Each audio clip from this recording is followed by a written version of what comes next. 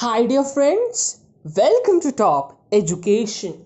So today we are discussing on new education policy which is brought out in India, and it is the change after 34 years. Yes guys, after 34 years we are seeing a huge change in education policy.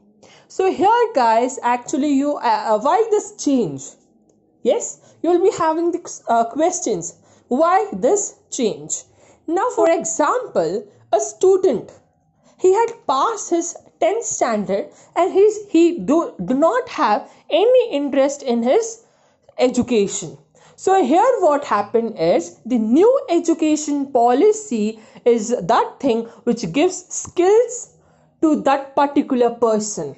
Yes, so after 10th, if he want to work and earn something, so he will be capable, because in the 6th standard only the coding is started.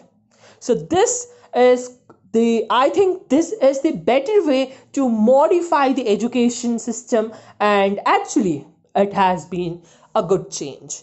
Also guys, you have message, also you have asked us what is the policy, what are the advantages, what are the disadvantages, let's discuss in this thing. If you are new to our channel, then subscribe first and press on to the bell icon to receive this types of videos as soon as possible. And of course guys, we are also on Instagram where we have daily quizzes, and also we share the important notice or regarding the examinations we share there, so follow us there also. Let's begin with the video. Education policy after 34 years. The 10th plus 12 system will be divided into 5 plus 3 plus 3 plus 4 format.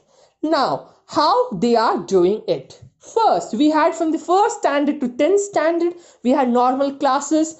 Just go write the notes, write the assignments, give marks bantu, okay, enjoy. Now, what happened here is from 1st to 5th standard, yes, from 1st to 5th standard, they'll also have vernacular languages.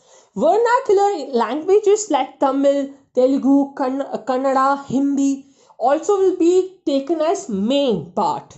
Those languages also. Because what happened here is the education system have given more importance to English. But yes, we also had to give importance to our vernacular languages, and those are Hindi, Tamil, Telugu, and so on. Next, what happened is plus 3. Now here, after a 5th standard, the 6th standard students will start learning coding subject. Now you will say, what is this coding? So this is especially for, I think for the coding is done for developing some websites, getting the answers, HTML. So this when I was a student, I was not knowing the computer knowledge. When I come to 10th standard, I was not having any knowledge of computer. So this is a very good step from the government. Yes. Next, again plus 3. So 6th, 7th, 8th, they will have, so that is like a secondary. And next they have is 9th standard, 10th standard and 11th standard. That they may face board exams also, because 10th standard is included there. And also guys, here in this new education policy, they will have practical way of seeing the things. Now, for example, as we study in our commerce, yes, the teacher come in the college, she just teach few points, this, that, okay, done, I'm going. Not like that. And now they will explain the each and every point, and also they will prove practically how it works. So that will be very important.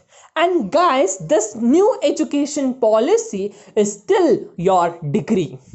And here we'll also learn new things also. Guys, here the students who are coming in this new education policy, as we are not the part of this thing. Yes, we are not the part of new education policy because we have completed BCom. We are the last year, so no changes anything in the syllabus. All changes are for coming students. And 6% GDP to education. Gross domestic production is for 6%. So the annual 6% of the what they collect tax all will be spent in the education. I think it is a great thing, but as we learn, as I saw in other news is also the GDP, it was only 4% or 5.5 something. Now they have mentioned 6. There is no rigid separation between science and art stream. Actually, what happened here is in the PUC, after SLC, you have 3 streams: commerce, science, arts. Now they have changed up. Commerce, yes, it will have separate. Arts and science are to be combined. For example, a fashion student want to study physics. He can do it. Yes, he can do it. Next. Every child will come out of the school adept in at least one skill. So, why this new education policy? As I said in my beginning of my video, a 10th standard SLC student can do a job, can do a work, because they are given the practical way of how the work is done and all. So that will be very good. MHRD renamed as Education Ministry. This is a slight change also. National Education Technology Forum. So that is also called a forum which is only for the new education policy, where it will look after these policies and all. Common entrance exams for all higher education. Common entrance exam. What is common entrance exam means? That the common sense questions, they will test your GK, they will test your capabilities, they will test your skills, and they will take you a school, in a school for admission purpose. If you are shifting to anywhere else, this common entrance test will be taken. As you all had something called admission test, same as like this only. AI based assignment. Actually, this BCom student has the AI system, that is co-curriculum. So where that is co-curriculum, where how the performance of a student is, how the behavior of the student is, and how he deals with the subjects, and how he deals with his friends and the teachers. The behavior, the attitude, all they have measured, and this marks will be given. Test knowledge application. So then also here you will have MCQs more than the writing part. Next you have coding. Yeah, as I said in my beginning only, coding from class 6th. E-course in regional language. Now why this e-course in regional language? Now guys, for example, if you can see these small schools where they use vernacular languages, like they speak Kannada and then teach. For them, e-course will be in regional languages also, so it will be very helpful. Now, what is e-course means? E-course where everything related to technology and all. Now, you can know in this 2-3 years, the technology had grown rapidly. Yes. Now, what the education was, that is like simple thing.